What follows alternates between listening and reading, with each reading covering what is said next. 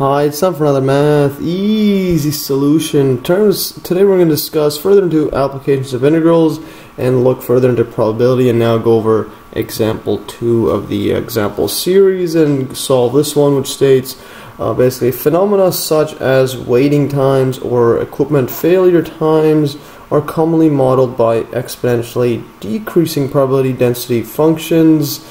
And the question here states, find the exact form of such a function. Yeah, now the reason that these are modeled by exponential decreasing probability density functions is because initially whenever you call, let's say in our case, let's just assume that we're looking at the random variable as being the time you wait on hold before an agent of a company you're calling answers your call. So usually, if you just think about it, when you're calling someone for customer service or whatnot, they usually pick up right away, which means again that's why we would use this exponentially decreasing probability function, because if you were to call many times, the odds that you'll have a shorter time is higher than waiting for an hour or like, let's say, a day, just to be extreme. You're not going to wait that long. So yeah, so for this this example, let's look at this random variable as, again, the time you wait whenever you call a company for customer service or whatnot. They put you on hold, or you could just answer it right away. So basically, the time you wait.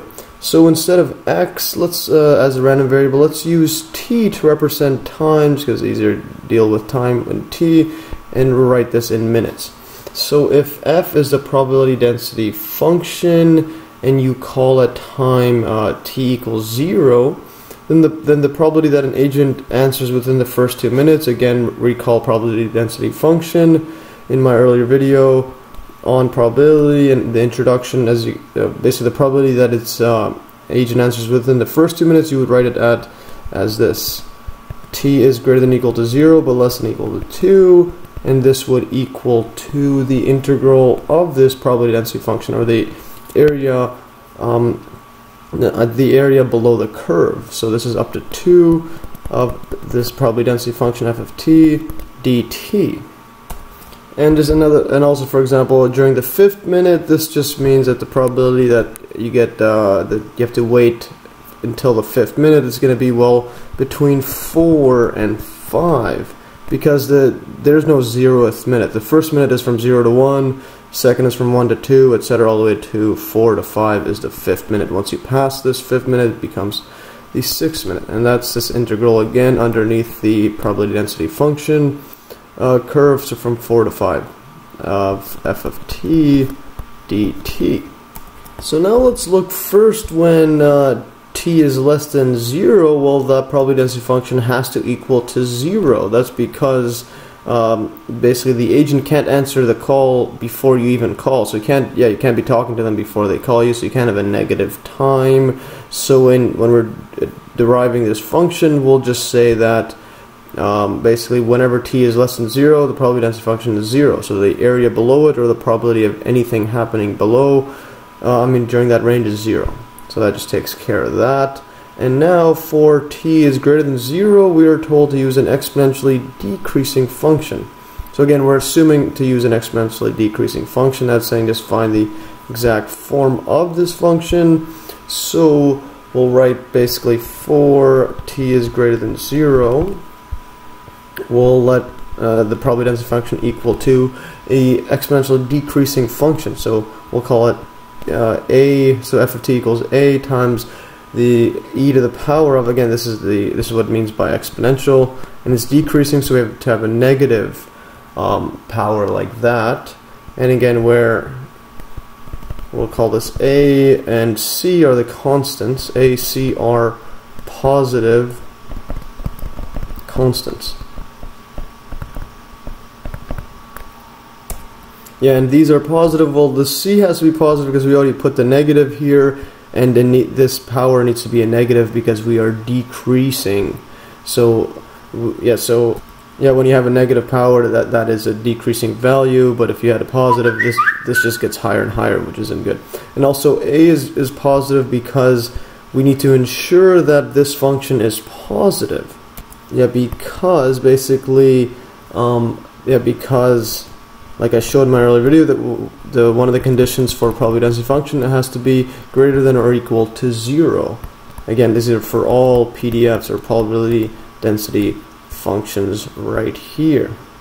Yeah, thus putting these two together, what we have is a function f of t is equal to, and it's a two-part function, equals to 0 for if t is less than 0.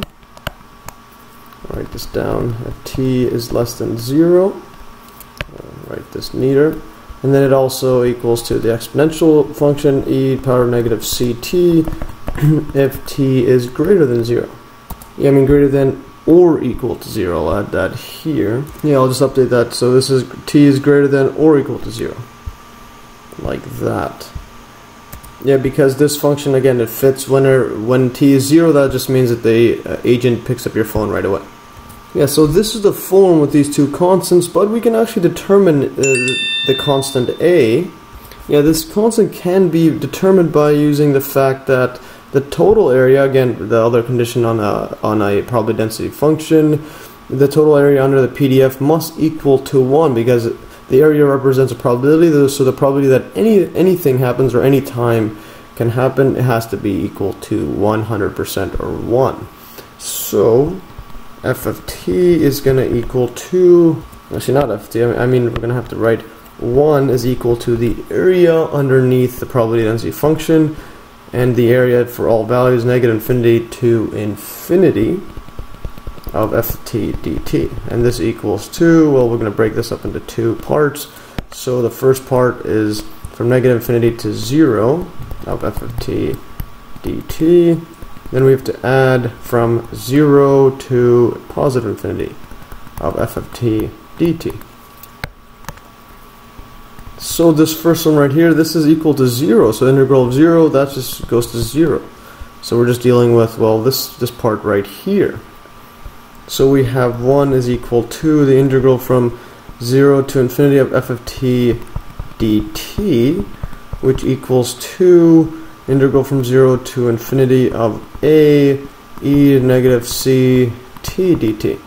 And now, but this is an infinite limit right here, or an infinite interval right here, so we can't solve this directly like that. Instead, we have to use a limit, like I showed in my earlier videos on infinite, on integrating integrals where intervals infinity. You can see that in the video link below. So what we'll write here is equals to the limit as, let's put random number x approaches to infinity. And now this is from 0 to x. So now we could evaluate this integral, because we're not dealing with an infinite number, we're dealing with x, and then we take the limit dt. So we could solve this. This equals to limit x approaches infinity, and when we evaluate this integral, this is a constant, I'll just take the a out.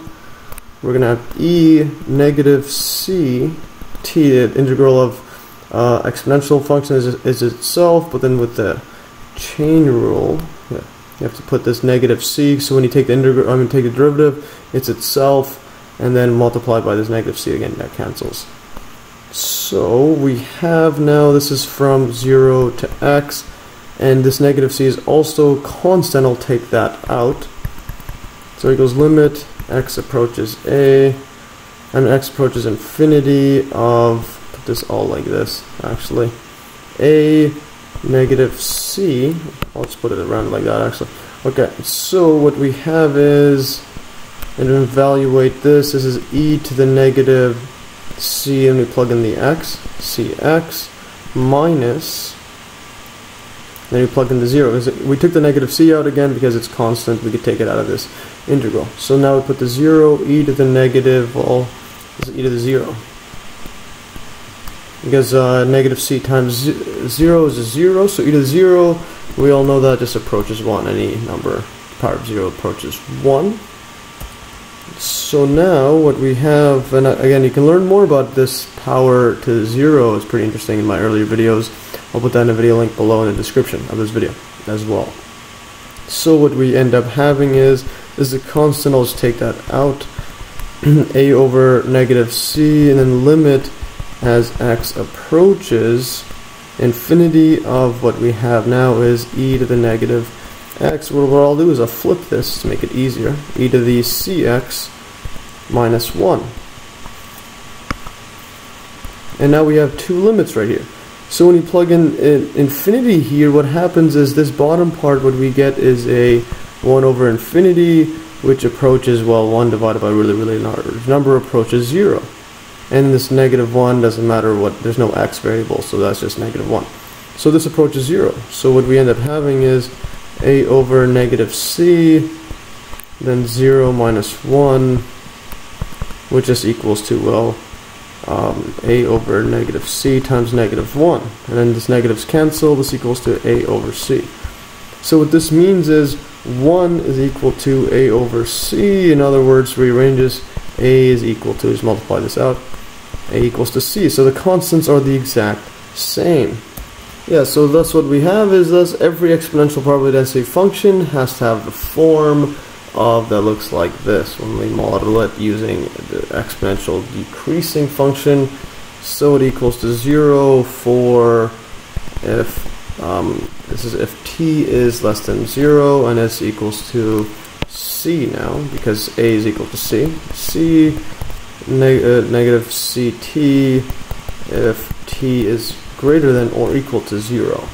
And then when you graph this out, well, let's just see what happens here. So when you graph it out, it's going to look something like this. If this is t and this is y, so at t equals to 0, what we end up having is f of 0 is equal to c e 0. This is a 0. This goes to 1.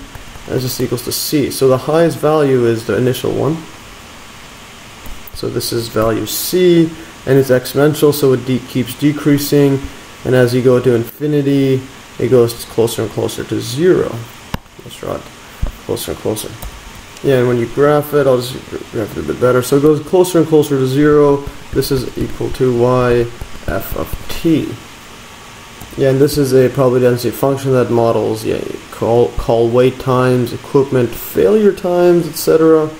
Yeah, and an example of equipment failure time is if you're looking at, let's say, some sort of industrial motor, and you'll see that it's likelihood that it will fail earlier, and then as you extend it further and further, you'll see that you'll have less probability that it will fail later, meaning it will last that long. You're not going to have a motor going for 100 years. You're going to have more fail initially as opposed to lasting super long. Anyways, that's all for today. Hopefully you learned from this pretty interesting example on showing a probability density function that's different from what I went over in my earlier videos, which was the bell curve, which is the more common one used in a lot of stuff like school, grades, heights of people, etc. Anyways, all for today. Hopefully you'll learn. Like always, you can download these exact notes in the link below. Thanks for watching. Stay tuned for another Math Easy solution.